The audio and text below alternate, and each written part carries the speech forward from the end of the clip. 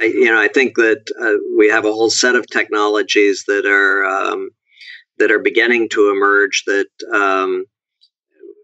start to create much more flexible environments. I mean, service-oriented architectures, cloud computing, social software.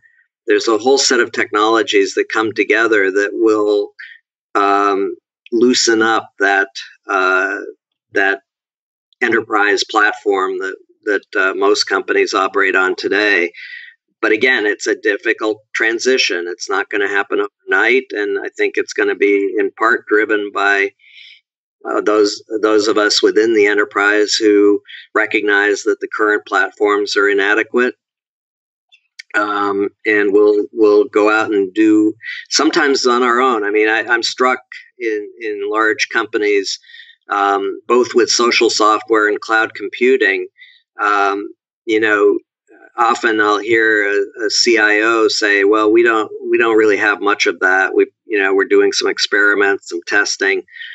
But then I go out into the organization and I find teams of people and even functions or departments that have embraced this technology and are using it, often without the knowledge of the CIO, because they find it so helpful in connecting with each other and doing the unexpected tasks that they encounter in their day jobs.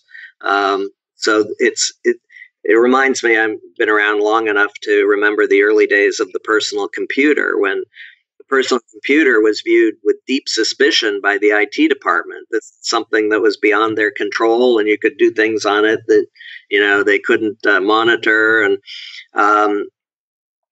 and people were buying personal computers. Executives and employees were buying personal computers with their own money to bring it into work because it was so helpful to them, and similar kind of thing going on today with smartphones and, bring your own device kind of approach to technology. And again, sometimes with the support of the enterprise, but more often than not without knowledge or over the opposition of the official IT department.